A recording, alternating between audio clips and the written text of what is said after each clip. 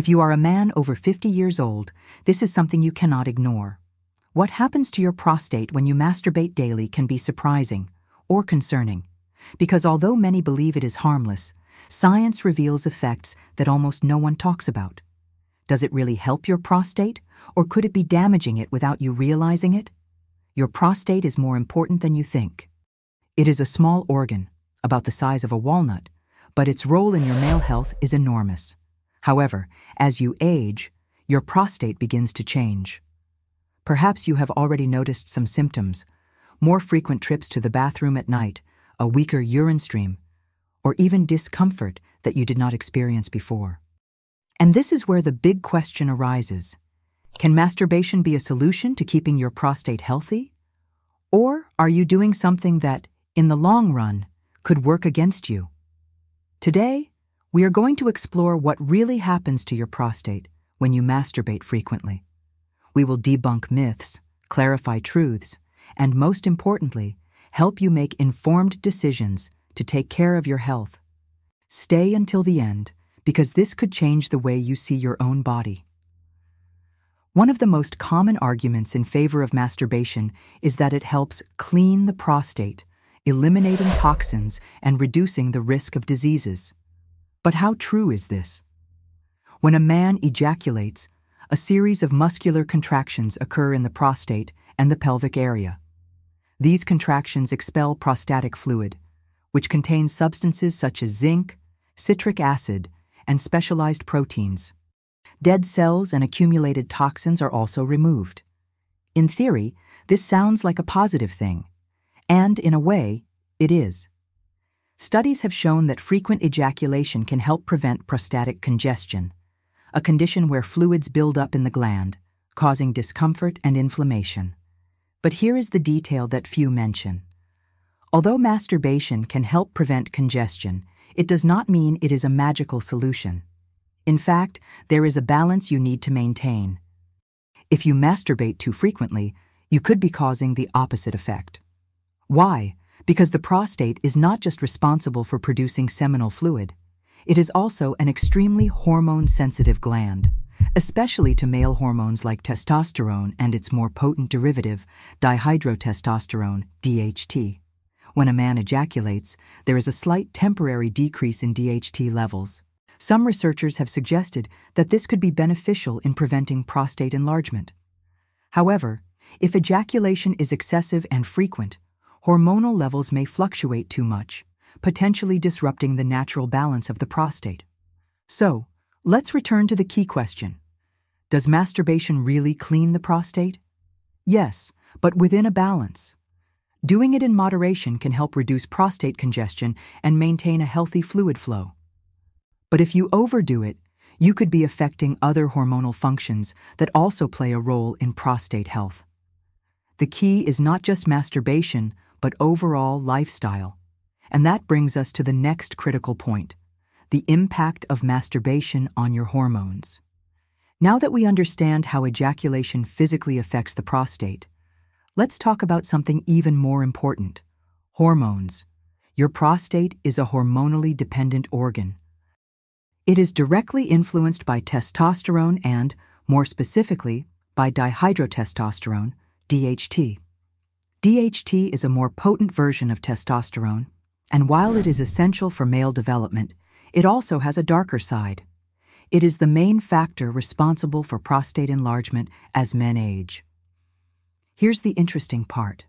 Some research suggests that frequent masturbation may temporarily reduce DHT levels, which could help prevent overstimulation of the prostate. But this does not mean that more is better.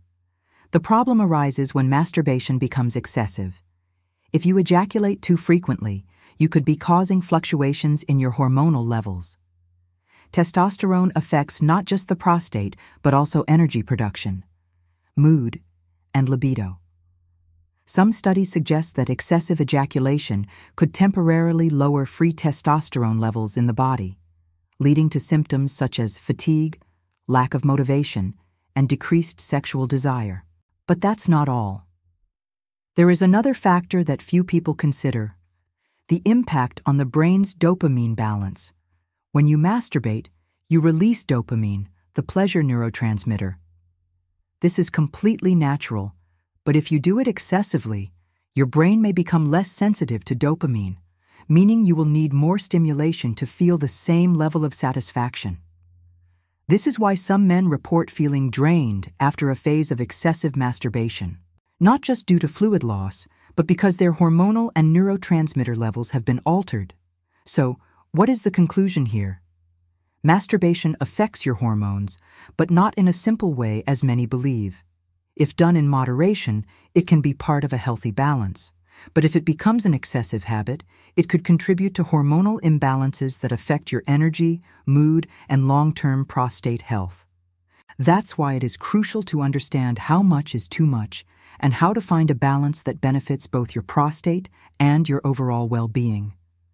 And speaking of problems that can arise in the prostate, there is a condition that many men are unaware of, but that can become a nightmare if left untreated: prostate inflammation.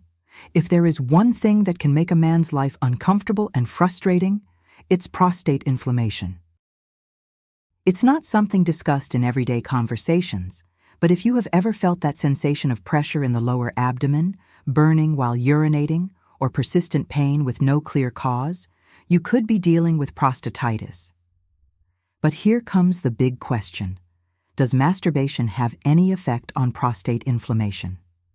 Before answering that, you need to understand how prostate inflammation works. Contrary to what many believe, it is not always caused by an infection. In fact, in most cases, chronic prostate inflammation is non-infectious, meaning it is not due to bacteria, but rather a combination of factors such as oxidative stress, cellular aging, and the accumulation of toxins in prostate tissue. When the prostate is inflamed, it can swell and put pressure on the bladder and urethra, which explains why some men feel an urgent need to urinate, even when their bladder is not completely full. Where does masturbation fit into all of this? On one hand, frequent ejaculation can help maintain the flow of fluids in the prostate, preventing the buildup of secretions that could contribute to inflammation. In theory, this is a positive thing. But there is a problem. If masturbation becomes an excessive habit, there could be a rebound effect. Frequent ejaculation causes a series of muscular contractions in the pelvic area, and if those muscles become overworked, they may further irritate an already inflamed prostate, worsening symptoms instead of relieving them. That is why, in cases of chronic prostatitis, doctors usually recommend a balance between sexual activity and prostate rest. In other words, neither total abstinence nor excessive ejaculation is advisable. But here is another critical factor. Your diet and lifestyle play a much bigger role in prostate inflammation than masturbation itself. If you consume a lot of ultra-processed foods, rich in trans fats and sugars, you are fueling inflammation throughout your body, including your prostate. The same goes for alcohol and tobacco. On the other hand, foods like tomatoes, rich in lycopene, nuts, green tea, and fatty fish have been shown to have anti-inflammatory effects on the prostate. So, does masturbation help or worsen prostate inflammation? It depends. In a healthy man, moderate ejaculation can be beneficial. But if chronic inflammation is already present, overstimulation could make the situation worse. The key is balance and complementing it with a healthy lifestyle. And speaking of serious prostate issues, there is a concern we cannot ignore: prostate cancer. Let's talk about one of the most feared diseases among older men: prostate cancer.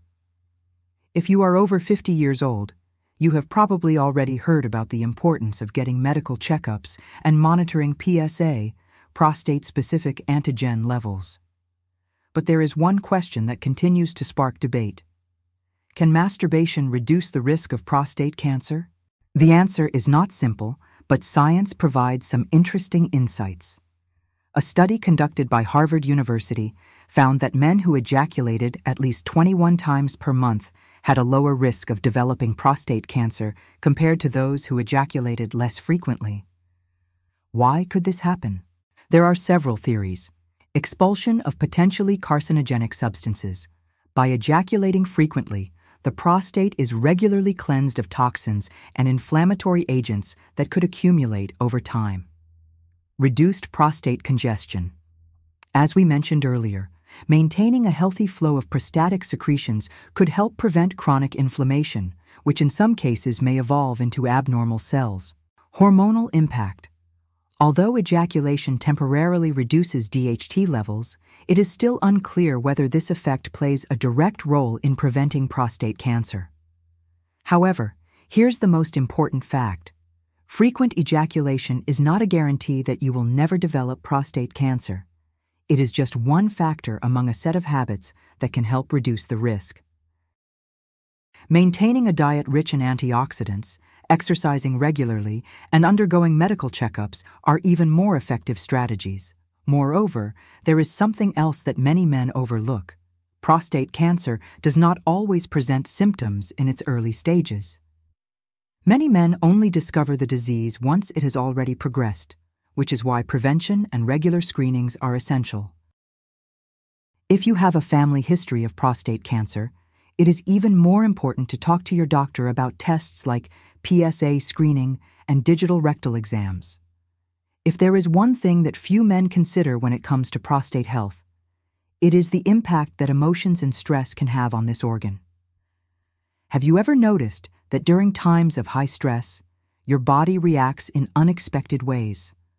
Muscle pain, insomnia, digestive issues, and yes, even urinary and sexual symptoms. This is not a coincidence. The prostate and the nervous system are more connected than you might think. When we are stressed, our body releases cortisol, the stress hormone.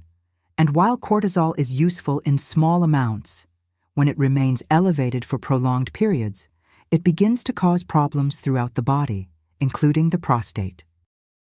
Here are some direct effects of stress on prostate health. Chronic inflammation. Prolonged stress can trigger inflammatory responses in the body, which could worsen conditions like chronic prostatitis. Increased pelvic tension.